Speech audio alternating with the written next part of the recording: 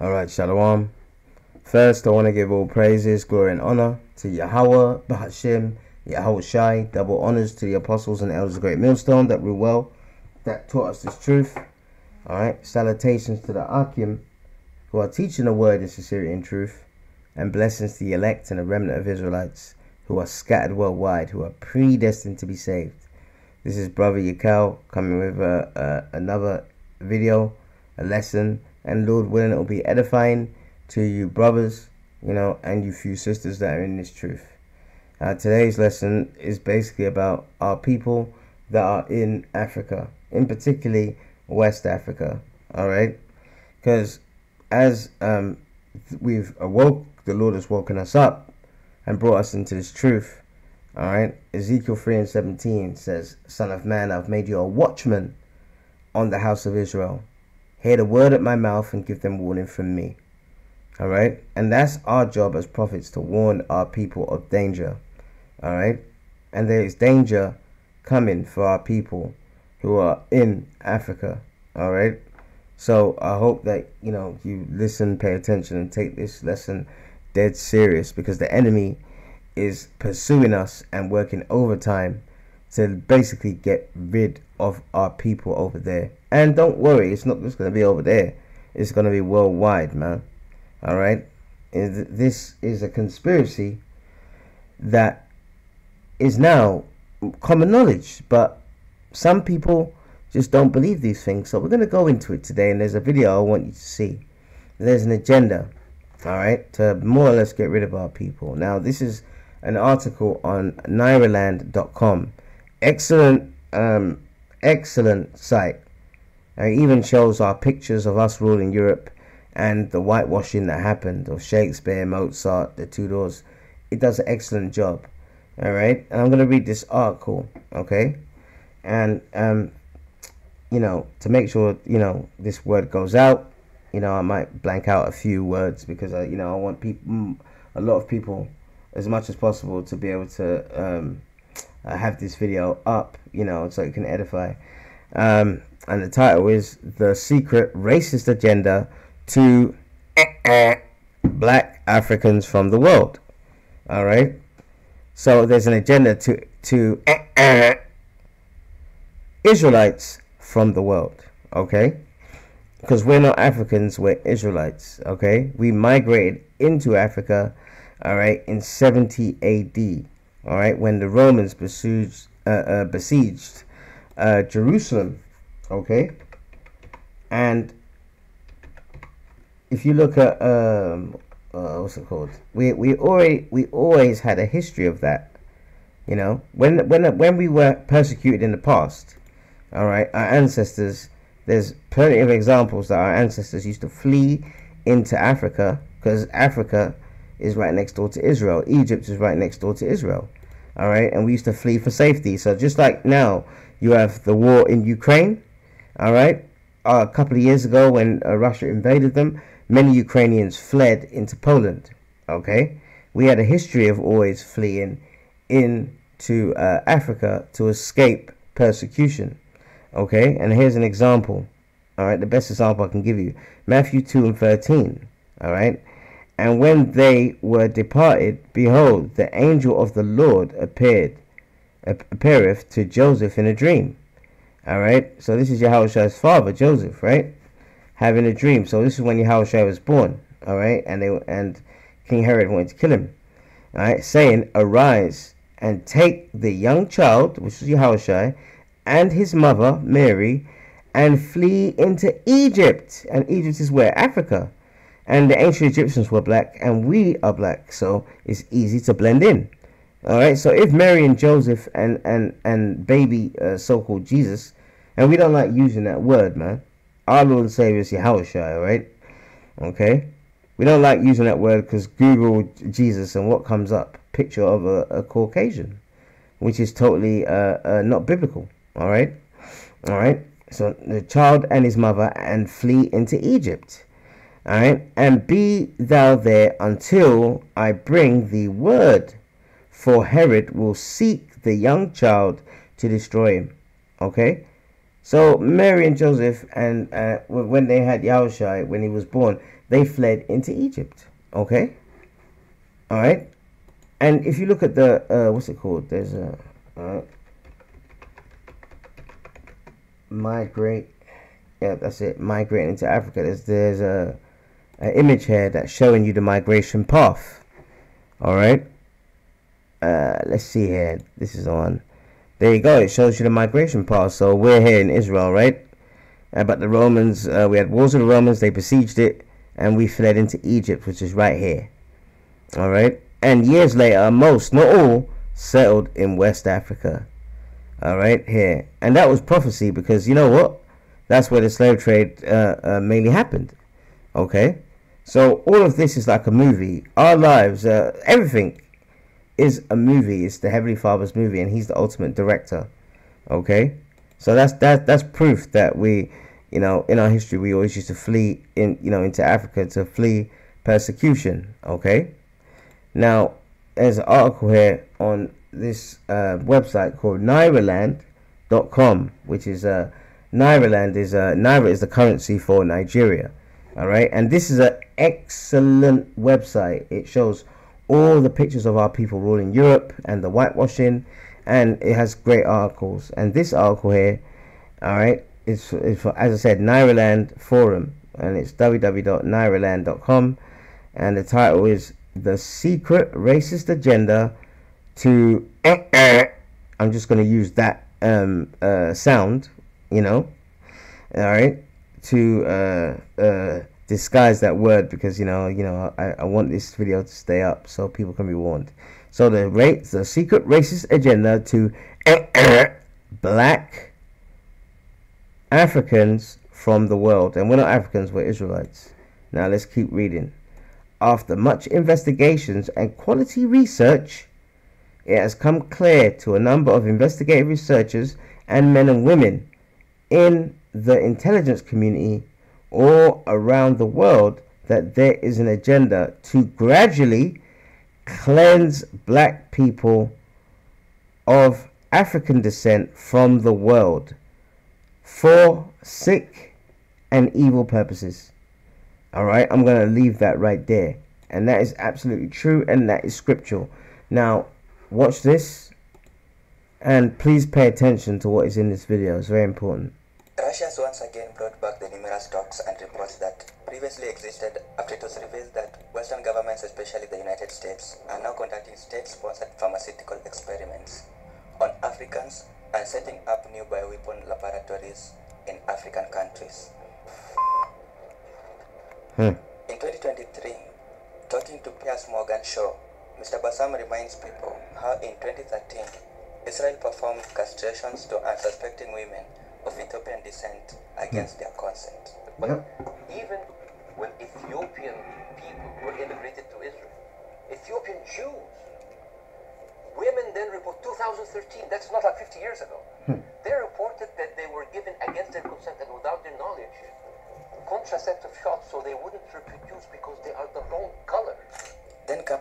Okay, let's pause it right there. You hear what he said? Now remember, in Isaiah 11:11, all right, the Lord said He's going to gather a remnant of His people from Cush. Now, who are Cushites? Ethiopians, Eritreans, and Somalians. All right. So among those people, there are many people that are Israelites, because we're scattered in all nations. Okay. All right. So let's continue. Comes the whole Bill Gates identification project to newborn babies in Kenya.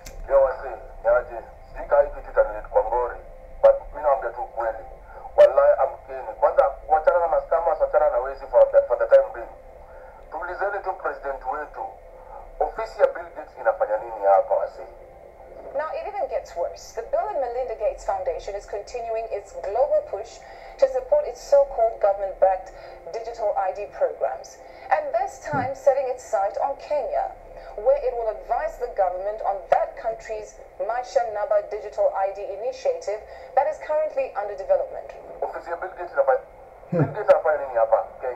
Yep.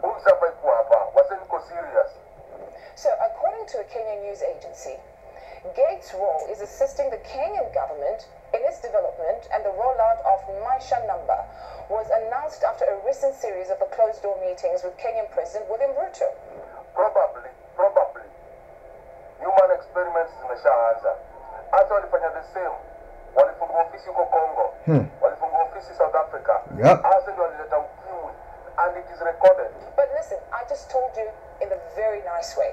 Now let me just put it blatantly to you. The program targets the birth of new babies. So once you have your baby, before your baby leaves the hospital, you no longer get a paper birth certificate, but then you get a digital one that is somehow implanted somewhere on somebody's body. There you go, planted on someone's body. Now, what does that sound like? What does that sound like? That sounds like the MOTB. All right. So this Bible is on point, man. This is the Lord's movie.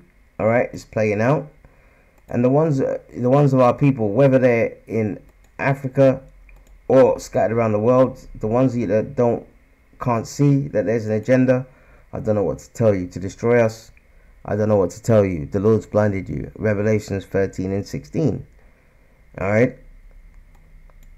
Let's see. That's right. And he causeth all, both small and great, rich and poor, free and bond, to receive a mark in their right hand or in their foreheads. That's the MOTB. All right. So they're using Africa as a testing ground for this thing. Let's continue. All right. This is coming, and it is coming in November. Bill Gates and his office, they are not supposed to be here. The digital ID, which has been a big problem to us for a very long time, is now on a testing mode for the next 2 months. I have been assured by all the stakeholders, led by the ministries concerned, that by December we will be able to launch digital ID, where every Kenyan don't have to carry any paper, plastic or otherwise, as an ID, that they should be able to be identified digitally using their iris or their fingerprints, and we can transact without the necessity of people struggling to identify who they are. There you go, man. All right. And it comes down to leadership. Now, in the continent of Africa, all right, we always talk about, oh, our leaders are corrupt, this, that, and the other. But listen, we've had some good leaders who've tried, all right, to break off the shackles of the West. And this is some of them. All right. On the right here, Patrick Lumumba, who was, I think, the first president of Congo. All right. Did great things. They took him out. All right. And they used coconut Israelites or Hamites to do it, man.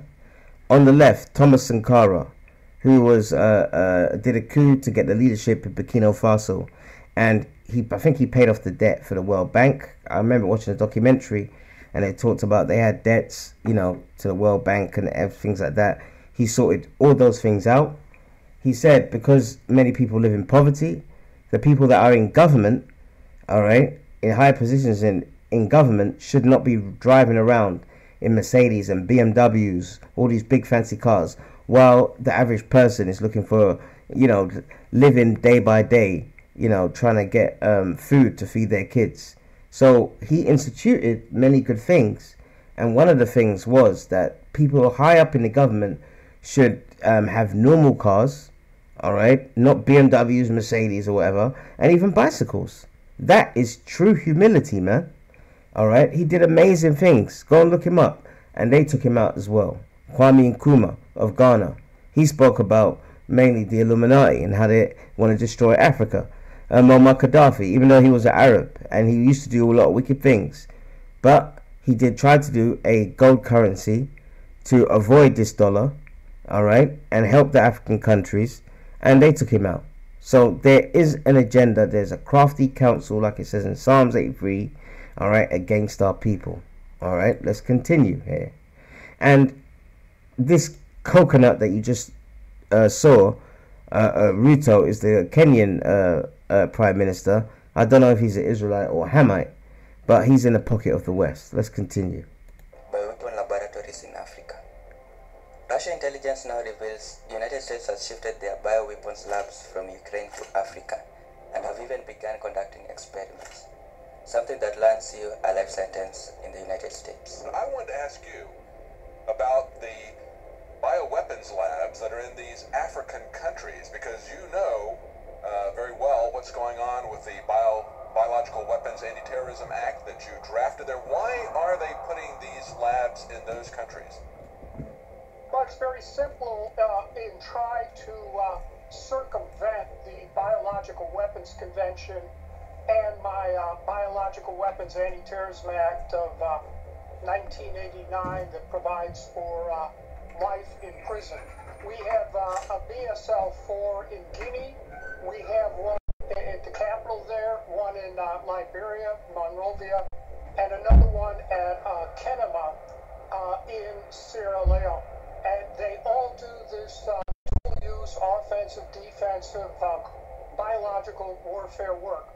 Guinea is never been a party to the Biological Weapons Convention. Liberia has never been a party.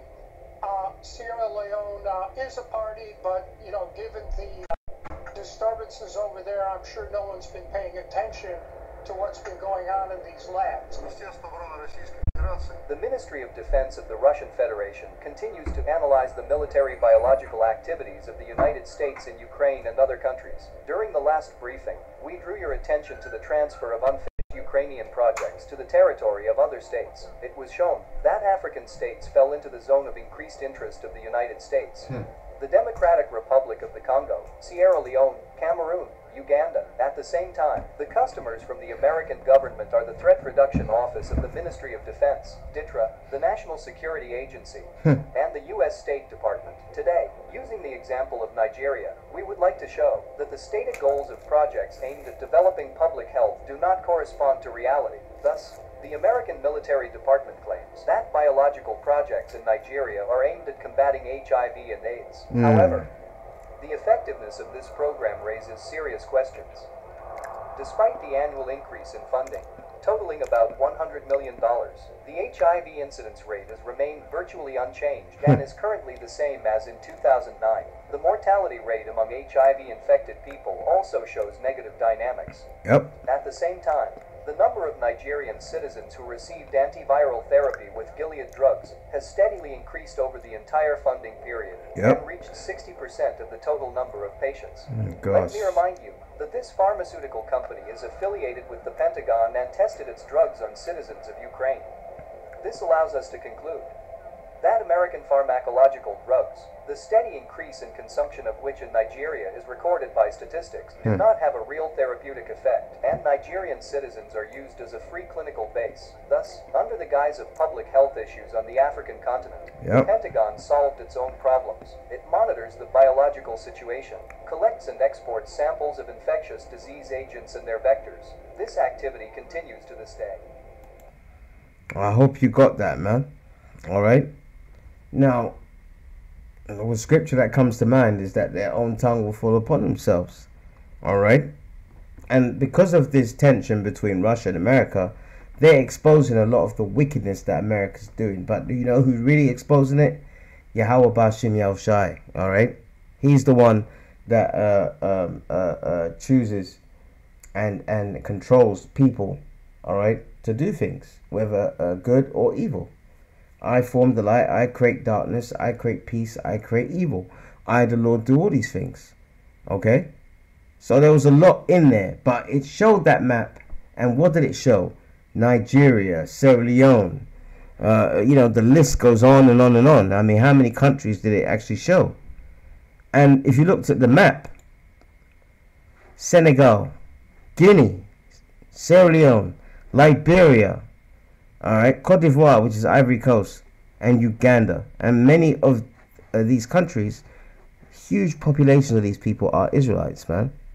And I remember years ago, when I first joined the camp, because we used to teach in an area where there's a lot of West Africans, All right, I did like a chart to show which tribes are, in Africa are Israelites, and I just looked it up the other day. And, it was ages ago that I did this, but as you can see on the screen, there's many of them. So the Igbo in Nigeria, the Yoruba, the Ashanti, Bamileke, the Mandingo. I'm Mandingo myself from Sierra Leone.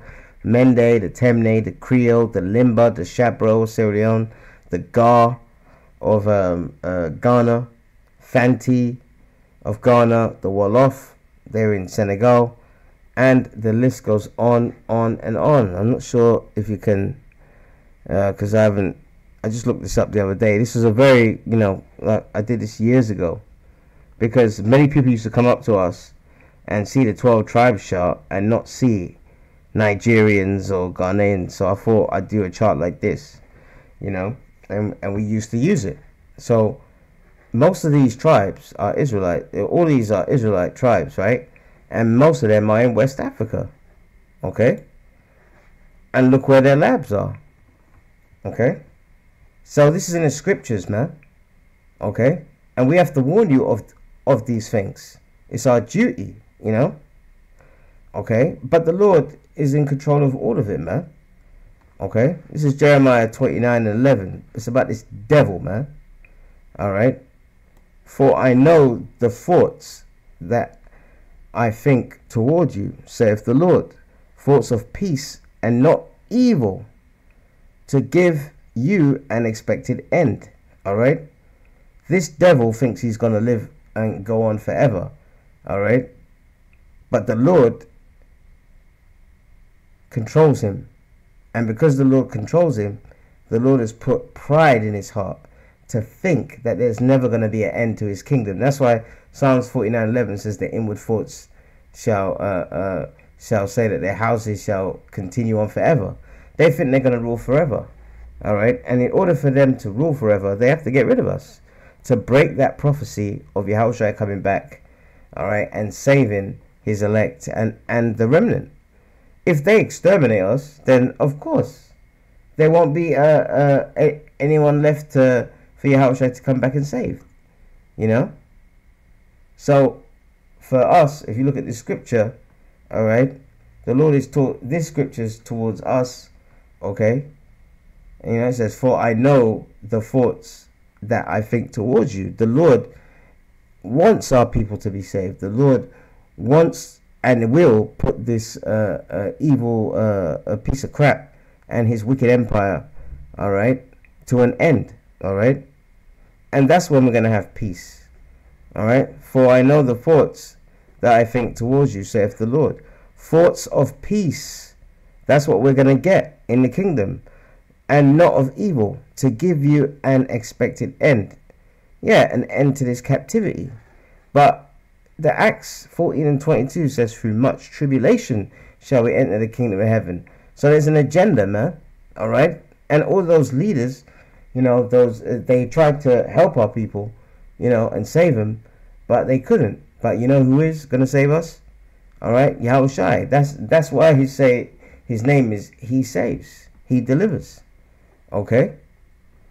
And the Lord knows what they're up to, man. This is Job 21:17. Behold, I know your thoughts. See, the Lord knows what they're doing.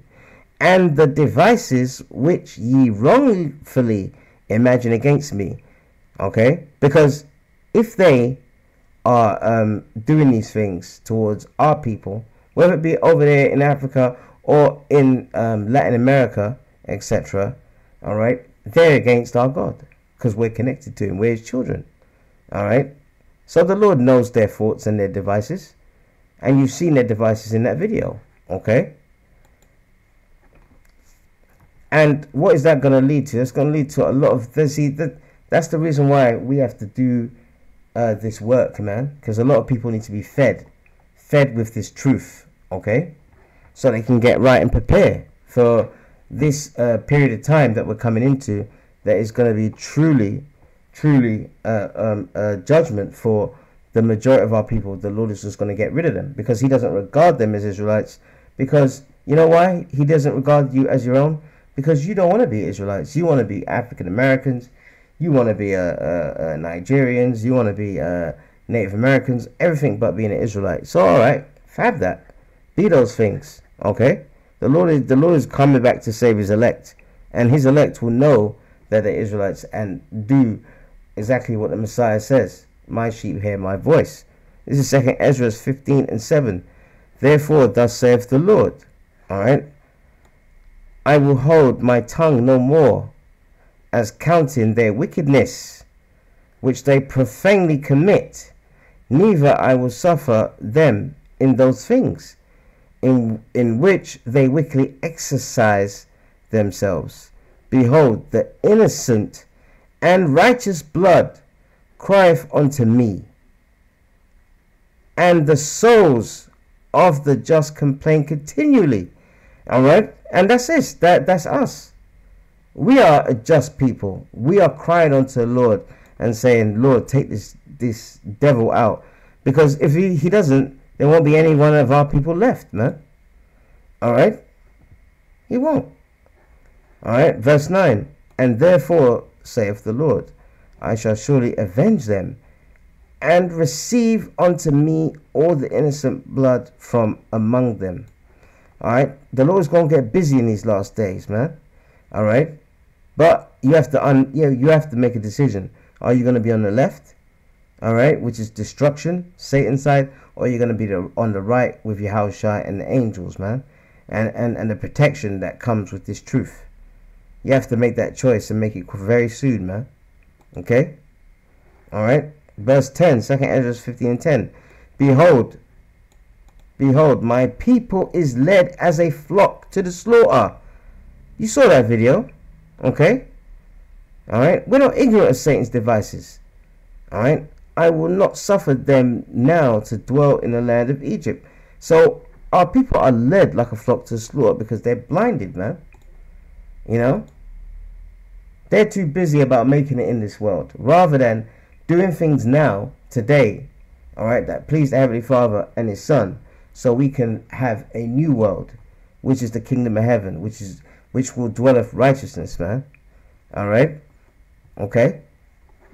The Lord's gonna get busy in these last days, man. All right, believe that, man. All right. So that's why we're warning you. We know what the enemy is up to over there in Africa, especially West. Okay. But the Lord is going to deliver us. 2 Ezra 15:11. But I will bring them with a mighty hand and a stretched out arm, and smite Egypt with plagues. And the new age Egypt is America, man. All right, and it's being plagued. So I think today they had a bridge collapsed in America, in Baltimore, and people died because a ship hit it. You know, tornadoes, hurricanes, and there's more to come, as before. And will destroy all the land thereof. All right, because you can't be doing all of this wickedness, you know, plotting and scheming without any kind of punishment, man.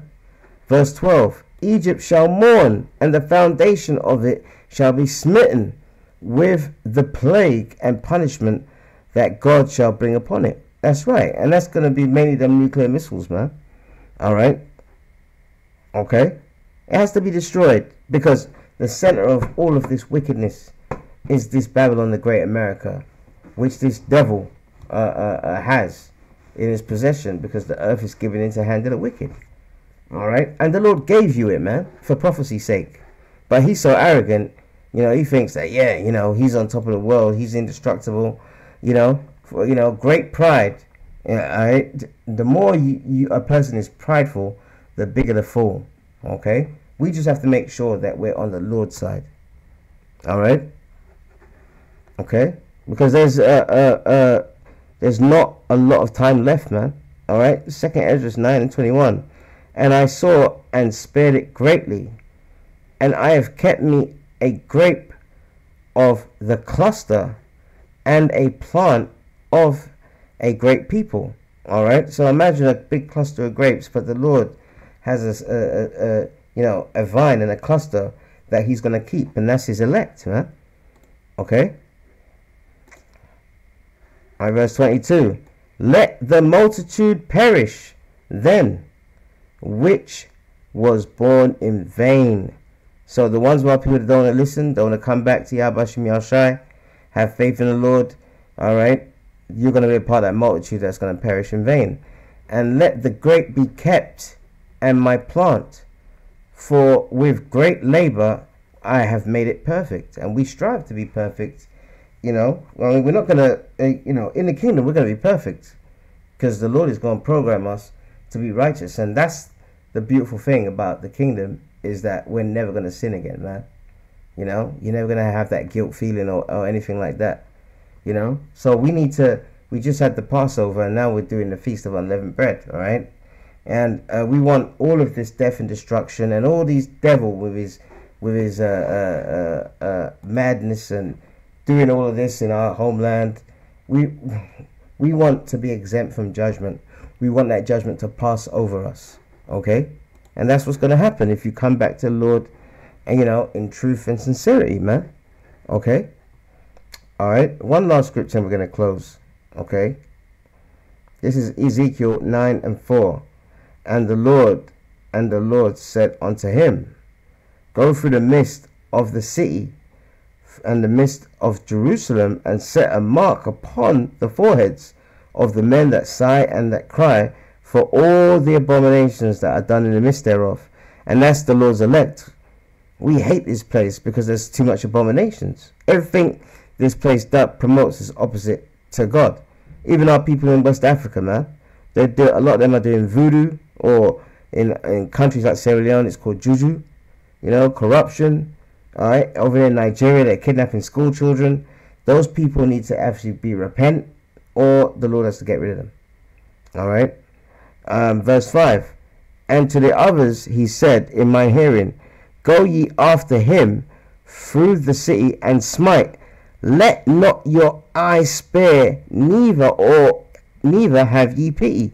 So this is what the Lord's going to do. He's going to get rid of the most of our people, man. All right. Verse Ezekiel 9:6. All right. Slay utterly old and young, both maids and little children. All right. So this ain't a game. The Lord is not a respecter of persons, man. All right.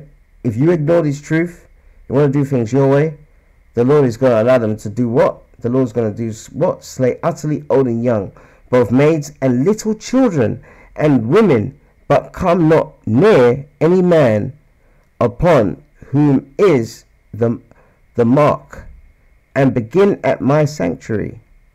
All right. Begin at my sanctuary. Now, what does that mark mean? It's not the same mark as in Revelations 13 and 16. No. Okay. That mark is a mark of exemption. All right. Let's go down here to Ezekiel 9:4. Yeah, Mark 9:4. Let's look at the word mark. A mark. All right. That's it. Strong's H 8420. All right. Tav. Tav, which in Paleo will be Fawah. All right. Paleo Hebrew, which means, the word Paleo means ancient. Okay. And it means go down here. Desire, mark, a sign. No, mark as a sign of exemption from judgment. Exemption from judgment. All right. And who's going to be exempt from judgment?